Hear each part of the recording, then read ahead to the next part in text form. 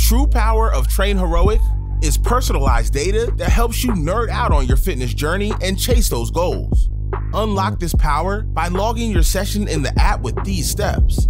Step 1. Hit Start Session to begin your workout. Prior to logging, you will be prompted to answer 5 quick questions regarding your readiness.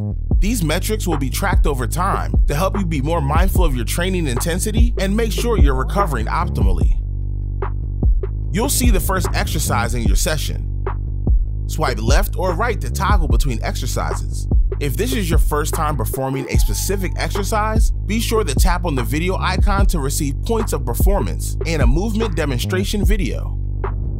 Depending on the exercise you're performing, you'll have the ability to record reps, weight, time, RPE, and a variety of other metrics. Once you complete your first set, simply enter the reps and the weight into the table on the screen. Be sure to select Log or tap the green circle to make sure your data gets recorded. Your total reps and volume lifted for the session will be automatically recorded, and the next time you perform this exercise, data will be surfaced for you, so you'll never have to guess what weight you used last time. Our built-in smart timers are here to help you stay in your training flow. Click Select Timer text or swipe up on your screen to select from 7 different training timers. To add or remove sets, select the plus or minus buttons below the logging table.